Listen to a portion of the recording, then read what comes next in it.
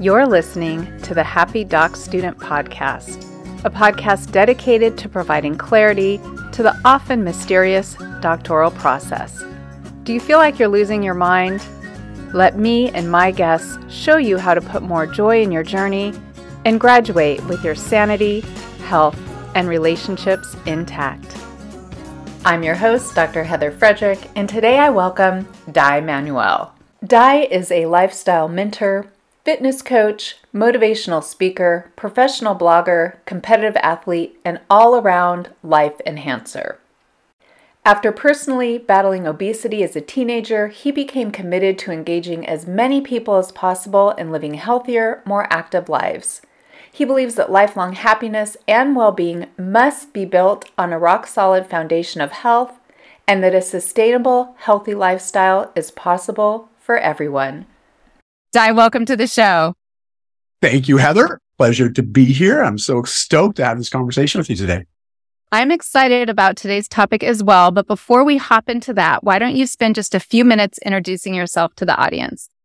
All right. Well, first challenge of the day, right? Surmise 46 years in a couple minutes. So as you may have picked up there, I'm 46 years young, and I grew up in Canada. I still live in Canada, but I've traveled the world with my family over the last number of years. And man, what a great education you get through that experience. And it's definitely shifted things for me. So, I didn't come from healthy living. I was morbidly obese as a teenager. And that came through some trauma, some personal trauma that happened just with my parents and myself and my family dynamics. But I learned very early on that I could console myself by manipulating certain chemicals in my body. And I did that through food, not necessarily healthy stuff. It wasn't like I was saying, more salad, please, right? And then on top of that, video games and movies. So I was getting those little dopamine hits, those little satisfying moments of distracting myself from the life that I was not happy in. And made some shifts when I got to 15 years old, which really after 20 months of just being consistent, dedicating myself to really trying to be my healthiest self, everything changed. And it really set me on a trajectory where I knew that I wanted to work in the health industry in some capacity. And I wasn't sure what it was going to look like initially. But over time, a number of years working as a trainer and as a coach and performance coach in various disciplines, I stumbled upon equipment sales, and I got into equipment sales, selling fitness equipment, and very quickly excelled at that. And I also realized it was the first time I was getting paid for performance, not just an hourly wage. And I was like, you mean the more people I help get healthy, the more money you'll pay me? And they're like, yeah. And I'm like, well, sign me up, and it really just expanded into a 17-year career where I was a co-founder of a company that we scaled to 8 figures a year. Loved every moment of it. But I'll tell you, I struggled a lot. And some of that was from personal choices because, I went from video games and movie watching and food and started to get healthier, but I was still looking to distract myself from some unresolved issues from when I was younger. And I discovered alcohol. So that's a whole nother story there. I won't get into it all right now, but it's been 15 years since I had a drink now, so I can celebrate that. And also during that time of scaling a company, I met my beautiful wife. I've been dating her happily for the last 23 years. And we have 2 beautiful daughters that are 18 and 20. My youngest just graduated high school, is off to university in September. So I'm on the verge of becoming an empty nester, which is intimidating in its own right, because I don't know what that life's going to look like right now. So, and now I just really help people with change, help them navigate change in a more positive mindset and really adopt change as something that they can be proactive and a champion around rather than always feeling like we're a victim of it. And so that's really me, 3.5 minutes of the last 46 years. And I skipped over a lot of stuff, but it's all good. I figure it'll come out with the wash. Yes. And for the stuff that doesn't, we'll be sure to have links to the YouTubes and the notes below. But I love that you say that you're dating your wife, and congratulations on being an empty nester. It's awesome. Okay, Heather, I might be messaging you for some tips. It's great. But I love this idea of helping people navigate change. And before we started recording, you threw out this phrase that really resonated with me, and I know will resonate with my audience. And that is struggle with the juggle. Because my audience, maybe they were in a pattern of doing life. They had their family, their kids, their partner, their job, They were keeping up their house. They had their hobbies, their fitness routines. And then they decide to go into a doctoral program. And now, if the juggle wasn't already kind of stressful before, it certainly is now. And you know what? I don't think anyone's immune to that. There's always something, right? And you know what? I think it's a part about being a human and having this human experience. There's that desire, as Maslow always alluded to in is the hierarchy of needs, right? Was this idea of the self-actualized self and wanting to be our best versions, right? And even when you look at some other thought leaders, talking about the hero's journey as an example, right? It's like choosing the path that allows us to experience the most amount of joy, happiness, and fulfillment in life. And all of that sounds awesome. And I'm like, great. Is there a button I can push to get that? Right. And all of a sudden you realize it's like, whoa, there's a lot of these waves that keep coming at me that are preventing me from getting up on the surfboard, so I can ride it, I just keep getting pummeled. And I think a lot of us deal with that. There's a movie in 1982 that came out called Raiders of the Lost Ark. Harrison Ford. Great movie. Okay. First 5 minutes of the movie, there's Harrison Ford running through this cave system and they trigger this booby trap. And there's this massive boulder that's like 10 times his size coming barreling down behind him as he's trying to run and escape this. I feel that scene is a perfect metaphor for how all of us deal with change. Okay. Change is the boulder and it's coming at us sometimes. We feel like it's out of our choice, out of our power, out of our control. And, the thing is sometimes learning how to just accept the change is coming is the first step to saying, okay, it's coming. What's going to be my role in this part of change? And so I invite people, so as much as you're struggling with the juggle, it's like, well, what balls are you actually having up in the air? And are they balls that you care about? And so those are some of the questions that I'd love to pose to people. But yeah, struggle with the juggle, man. That's a tough one, isn't it? This idea of accepting that change is coming may sound so simple and so common sense, but I can't tell you how many doctoral students I've worked with that thought they could just continue how life was and add another ball that they were juggling, right? Well, now I'm just going to add graduate school. And I just want to say time out. Well, then what ball are you letting go? Or how fast, what pace do you want to be juggling? Because you can't do it all. Okay, here's my personal philosophy. You can't do it all well and enjoy life. Correct. I would think that that's the very true statement, at least based on my own experience, and I can relate to what it's like to carry a lot of balls in the air. And what's even worse is, we have this certain expectation of ourselves. I know everyone to some level deals with this. And I can only imagine those that are now pursuing that doctoral degree and designation, the amount of schooling and effort and work and dedication and commitment. And I'll go as far as to say sacrifices that are made to pursue that endeavor is remarkable. But at the same time, it's like I see with a lot of high performing individuals, the personal health side of things, it goes on the back burner, right? And it's almost like we treat ourselves like a martyr, right? And it's like, it's okay. I'll sacrifice my health in pursuit of this. And when I get to that designated goal, then I'll try to reclaim my health. And but you don't realize there's more balls that are waiting for you once you graduate, right? And then I think you know this very well, Heather. And so it's like, if we don't start to manage how we commit our use of time and energy and resources and reallocate just even a little bit of that every day to ourselves and our self-care and our personal health and well-being and really developing that resiliency, that foundation of resiliency, it's just going to be a cycle that repeats itself. It really will. It's just in different forms, but it's the same cycle. And many of the guests I've had on talk about this idea of self-care, which is one of my favorite topics. And I think it's so, for anyone in a human body, right? I say, if you're in a human body, you need to care about this. But especially if you're in a stressful doctoral program, you can't think clearly. You can't make good decisions. You can't write well. You can't articulate what you need to articulate to your committee in the way that it needs to be heard if you're super stressed out and not taking care of yourself. And that includes pushing it off, like you're saying, and now you've got a chronic health problem, or now you're sick, or now you're under the weather and you're trying to do all these things. How do you convince people that self-care is worth taking a look at and investing in? Well, I've always believed that health was important, especially when I made that big shift as a teenager, going from like BMI well in the 40s to trying to reclaim my health, to really, a lot of people are like, what was the initial motivation? I was like, well, I don't want a girlfriend, and the underlying theme there was I actually just wanted somebody to want, I wanted to feel a value. And so I've seen that repeat itself in different ways throughout my life, right? We're seeking that attention, that affirmation, that confirmation. And that was definitely me. If you think about the 5 love languages, words of affirmation have always been my primary. And so as such, getting into these situations where, a lot of responsibilities are not only thrust upon us, but we're also like, hey, give me more.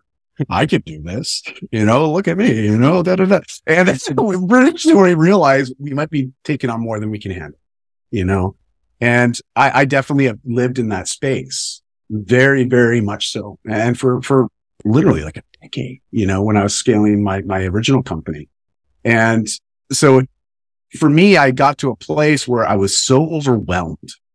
Just overwhelmed. Like I knew something had to give, but you're constantly like, as you said with the balls, it's like, oh, I dropped one. Okay, I'll pick it up. Okay, get going again, and oh, I dropped it. Okay, don't worry, I got it back up again, and it was this constant cycle of feeling like I kept making mistakes. I kept failing. I kept tripping. And as someone that holds himself to a very high standard, like I'm sure your audience does as well, that hurts. It hurts to acknowledge, to actually say to not only yourself, but maybe to acknowledge to others. It's like, you know what? I'm having a hard time handling all this. I'm feeling a bit stressed out right now. I'll go as far as to say, if I keep going down this path, I might experience some burnout. And that's what happened to me, because I didn't know how to ask for help. And I was too proud to ask for help because I didn't want to. I thought it would show me being weak. Here I am, the co-founder of this big company that's scaling. I got all these people that I'm responsible for. And I'm like, well, I can't tell them that I'm struggling. What's that going to say about our company? How will that reflect on us? And so there was all these little stories or narratives I would make up in my own head to justify me not doing anything to change the situation I was finding myself being compounded in over time. And eventually it got to a place where I couldn't ignore it or push it off any longer. I literally crashed and I was hospitalized for a week. And, the doctors at that point were just like, it's burnout, it's exhaustion. It's just like, not only are you dehydrated, you're malnourished, you're under recovered, you're a stress case, right? And also at that time, I was masking a lot of things and a lot of the overwhelm just by drinking. I'd have my couple of drinks or a bottle of chip at night and wake up the next morning, do it again, thinking that it's all good. I just had a nice mental reset last night, not really taking into account the effects of the alcohol long-term, but also on my mental health. Well, I got out of the hospital, made some changes, saw a naturopath, I saw another medical doctor, a functional medicine practitioner, made some changes, started to feel a bit better. But soon enough, I didn't really change a lot of the habits. I got myself back to a place where I felt, oh, okay, I feel good. Oh, I can probably handle more. Yes, I'll take that on. Hey, Dad, you want to do that? Yes, I'll take that. I had yes-itis, right? Just saying yes to every opportunity that came my way, right? And sure enough, I crashed again. But this time, I wasn't bouncing back. In fact, my immune system was crashing to the point that they had to put me in an isolation ward where most patients that are dealing with various forms of cancer, full on, like it looked like they had the whole hazmat suits on. Even when my wife came to visit me, she had a garb totally up and mask because I had no neutrophils. My body had just none. And they figured this is a chronic condition I've probably had all my life, but I've masked it with my health and some of my lifestyle choices until I couldn't any longer. And I was hospitalized for almost 2 weeks, 3 bone marrow biopsies over the next few months to get to the place where they diagnosed me with autoimmune neutropenia. And all of a sudden I'm like, whoa, okay. I'm now one of those many people out there that have some sort of an autoimmune condition. And I'm like, what do I do now? Because it completely shifted who I believed I was and who I believed I was becoming, because all of a sudden it's like, well, I can't outwork this condition. Right. In fact, I have to actually take a step back. I might have to look at shifting how I'm living my life and how I'm showing up and what I'm doing And so it was this whole paradigm shift I had to go through, and it was scary as all heck. Okay. Full disclosure. It was not an easy process, but it was a worthwhile process. But I had to also learn how to ask for help, to get vulnerable and recognize that vulnerability isn't a weakness. It's not a male thing. It's not a woman thing. It's a human quality that we all have. You know, we're emotional human beings. We're not human beings being emotional. And there's a reason for that. It's just how we're wired. And so I had to get to that place. And once I did, everything changed very quickly, and all for the better, you know? And I've had to make a commitment not to go back to that, which is hard because it's hardwired in me. Okay. For sure. For sure. It's like, hey, it's a daily struggle, right? Oh, it's a daily struggle. Is it ever? But with you. Yeah. So I don't know what your thoughts are on that, but I mean, have you had a similar experience, Heather? Yeah, you said so many things I'd love to unpack. The first is, yes, I did have a similar experience, as did many of my guests who come on and promote learning how to, you know, however you want to say this, balance life better, prioritize self-care, invest in your own health and well-being so that you can serve others. Most of them crashed and burned, if not once, multiple times. And listeners, we're here to save you from having to have that crash.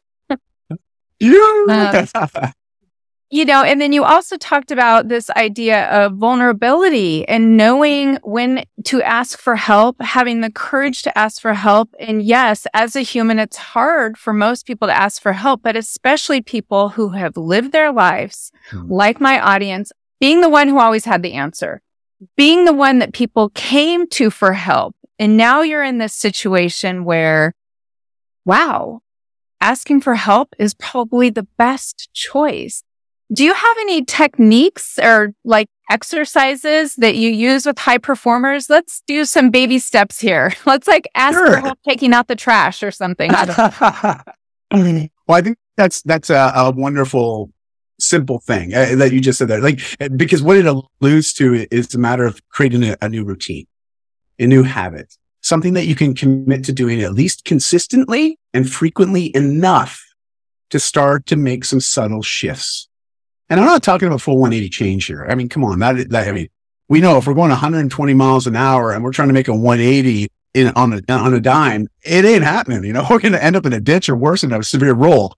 But we're talking about a subtle change, you know, a subtle change over time. But it's choosing a few little things that can start to make an immediate impact. And what I mean by that is, you know, we're all energetic beings, and energy, we're chasing it all the time, you know, and we forget that our body has a great ability to produce energy for us, but we got to feed it with something. You know, we got to put that fuel in, and we have to start to ask ourselves, what are the fuel sources that we're using to power ourselves through on these days?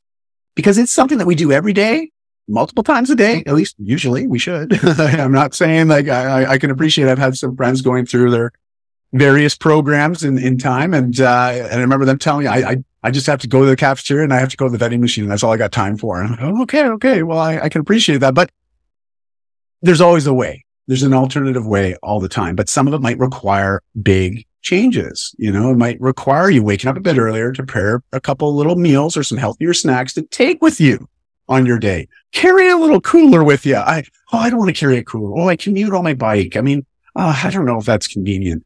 I'm like, so is eating unhealthy convenient? You know, is feeling the way that you are convenient? Right. Is being in the hospital for 2 weeks convenient? How convenient is that? Right.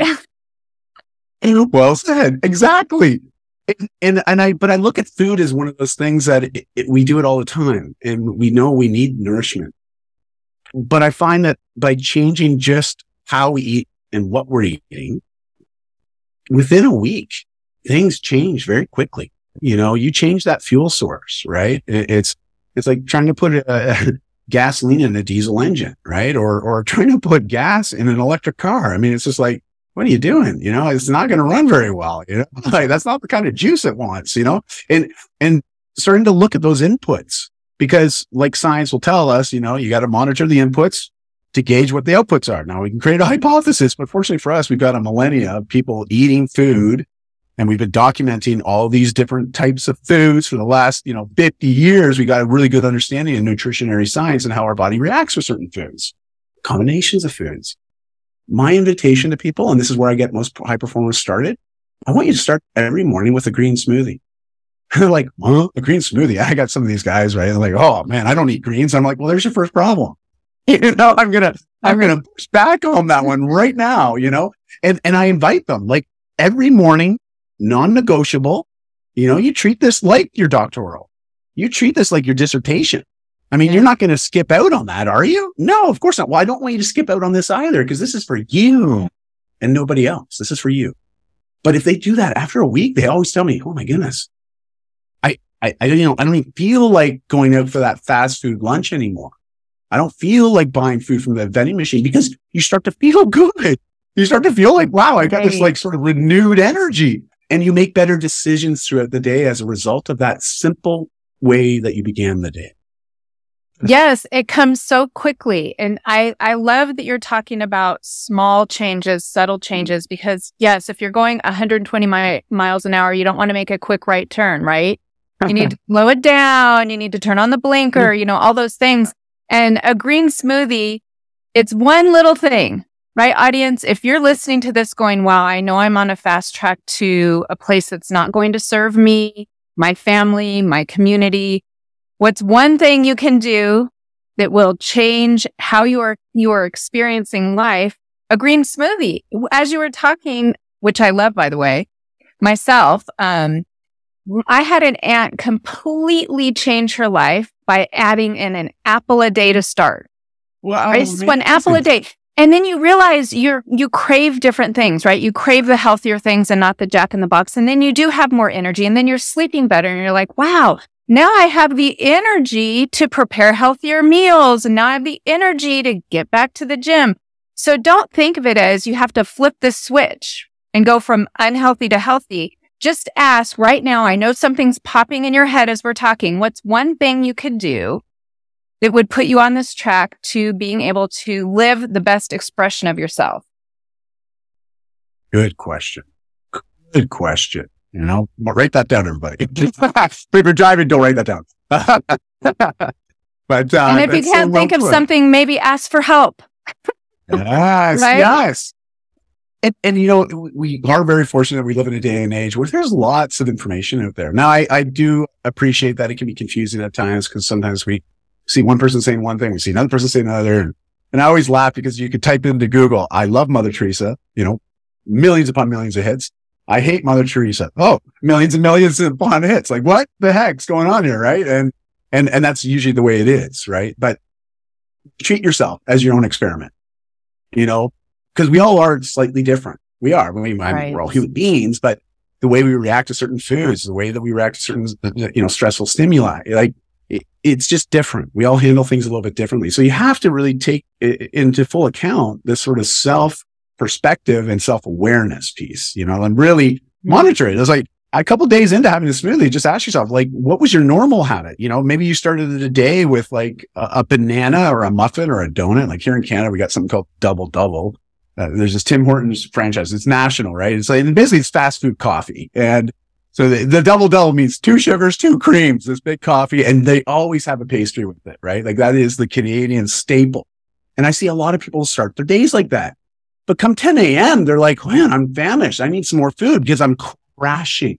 Yeah. And our instant reaction is to go for something else to bring us that instant high again. So we start our days off on this crazy roller coaster, right? With our insulin levels and how we process our blood sugars, and start with a green smoothie. It's so simple. It is like easy. And I'm someone that doesn't like to say easy. I prefer to use the word simple, but it really is easy. Okay. It doesn't take a lot of planning. You just need some ingredients, prep them in its own little Ziploc bags. I always tell people, get all the ingredients out, make little Ziploc bags with all the main dry ingredients that you're going to require, and just have that ready to go, in the fridge, ready to go. Or I usually just put them in the freezer because it's nicer frozen anyways. And then I just take out my Ziploc bag, throw it in. I add some water or some coconut milk, maybe coconut water sometimes. It's like after a workout, throw in a couple ice cubes, blend it. I'm done. I'm ready to go. It's literally like 1 minute and I'm out the door, sometimes with my smoothie in my hand. It is simple to do, people. So Dai, I'm wondering, what is in your Ziploc bag?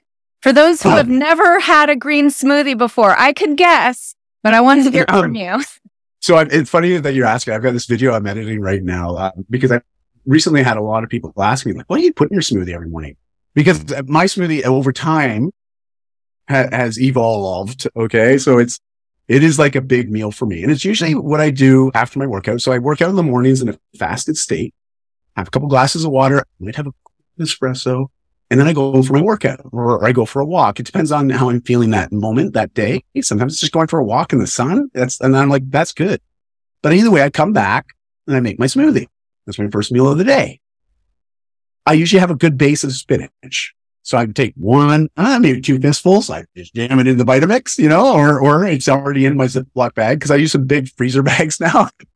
Just to put this in perspective, because spinach blends really well and it's a nice base. So I do that. I might have a couple tablespoons of dried, quick oats, as well as a couple teaspoons of chia seeds already in there. I also have a little bit of ginger, and I use like minced ginger that comes in a jar. So I sort of just put that in. And then I usually use a protein, like some sort of protein supplement just to up the protein. And I use a product called BioEdge just because it's all natural and it's plant-based. That just works better for me. Again, I mentioned I have an immune condition and I find that dairy products aggravate that, creates a little bit of inflammation in my body. So I avoid that. Now, I'm not saying go this way or that way. You just have to, again, figure that out for yourself. Try both and see which one you feel better with. I also put, I'm just trying to think what I have. I've got my frozen berries. I use a little bit of psyllium, for fiber, non-soluble fiber. That's again, just everybody, a little bit of extra fiber first thing in the morning. It's going to keep everything running nice and smoothly. Okay. Quite literally. And then on top of that, I add a scoop of greens. I know I've already got spinach in there, but I like to put in a scoop of greens product as well. It's just a powder, but it's like getting, 6 to 7 servings of fruits and vegetables.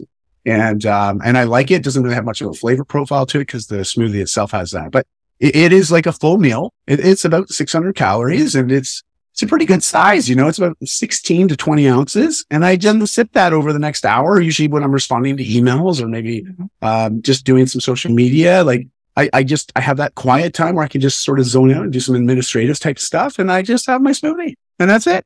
Rock and roll, and I'm going to tell you right now, I got a 2-a-day habit. Okay. Cause sometimes I'll have one mid-afternoon as well as my mid-afternoon snack. So, sometimes I'll make extra in the morning and just put it aside in a little cup, put it in the fridge or in the freezer. Don't usually put it in the freezer because it freezes too quickly, but I'll put it in the fridge and I'll have that later.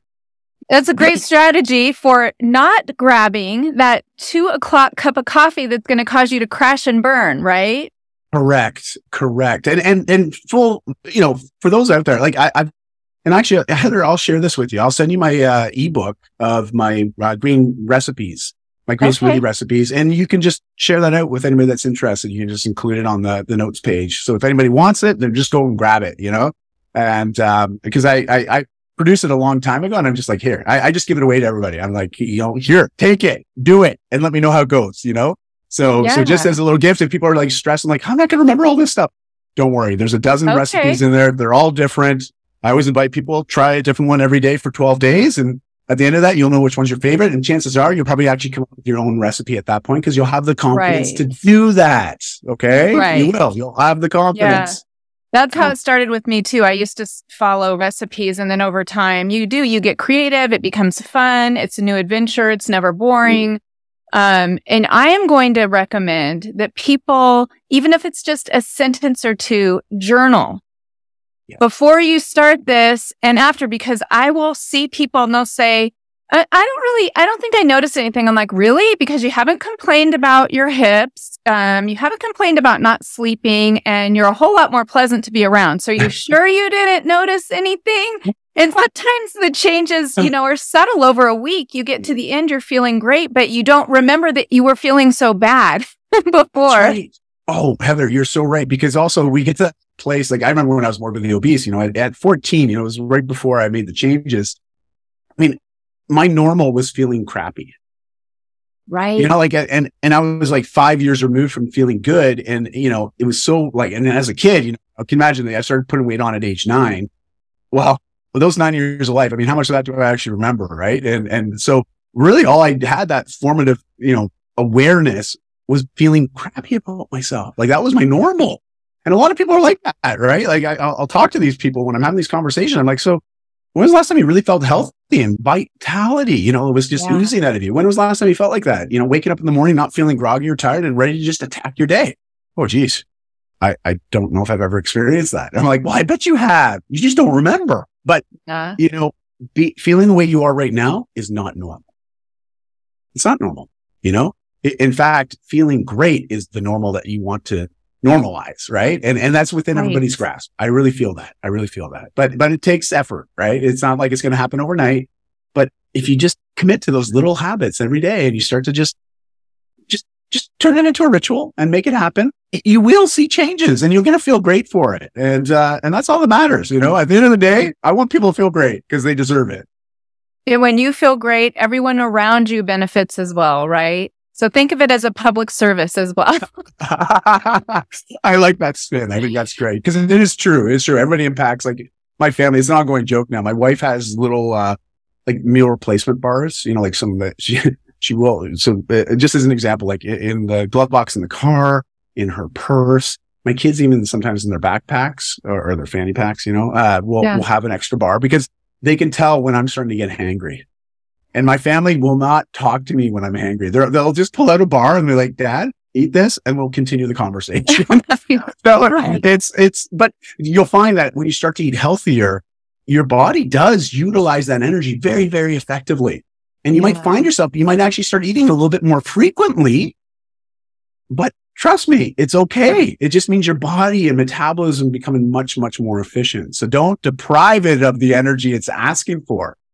And trust me, as you commit to this process, everything will shift very, very quickly. It's not like something you have to wait for. It's like, it's instant. Okay. It really is. Yeah. Give it a try, guys. Let's everyone intend to reset our baseline to feeling great.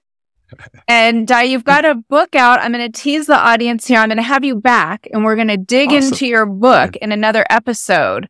But before we wrap up this one, do you have any final words of wisdom or quote you'd like to share with the audience?